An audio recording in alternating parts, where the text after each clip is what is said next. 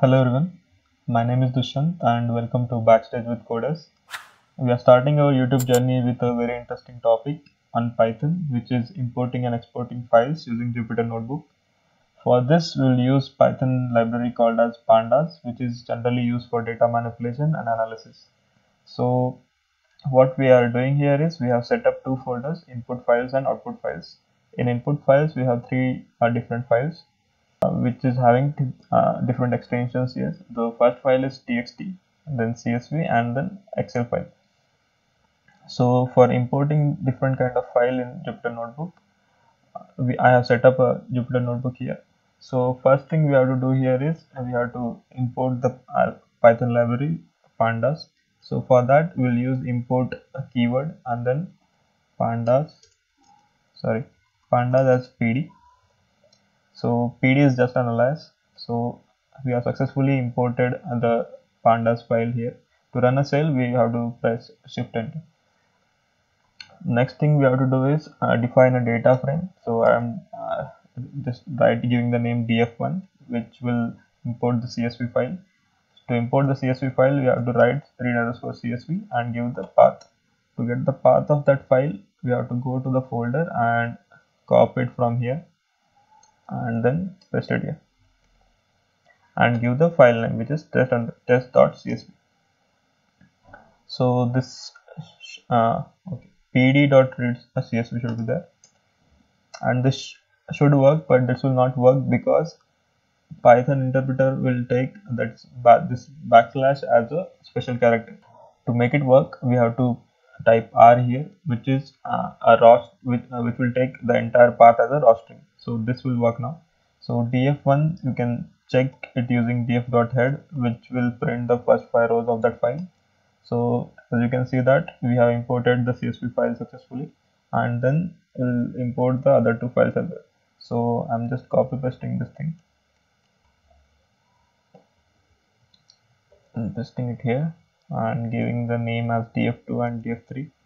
So and changing the extensions here, txt xlsx for this thing, Excel file. And for reading the Excel file, we have to change the syntax as well. Here we will write Excel here, and for reading txt we can use the same syntax as CSV. The Excel file name is different, which is expert's opinion. You can just copy paste it from here and then paste it here.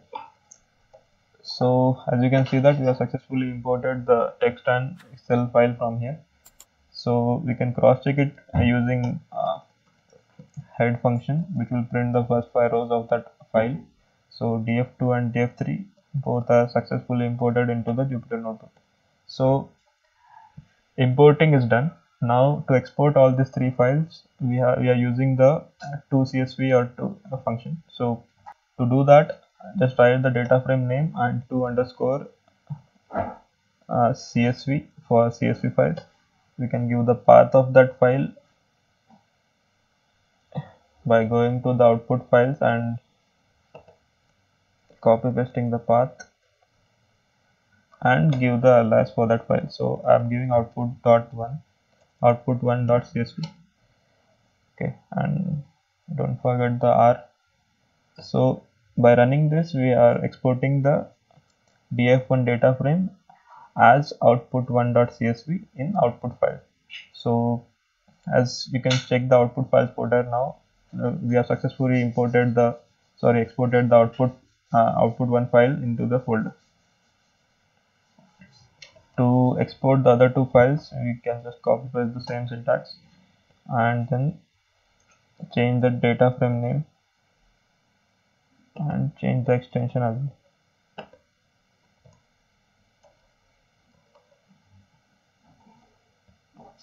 So here you can change this thing and then run it.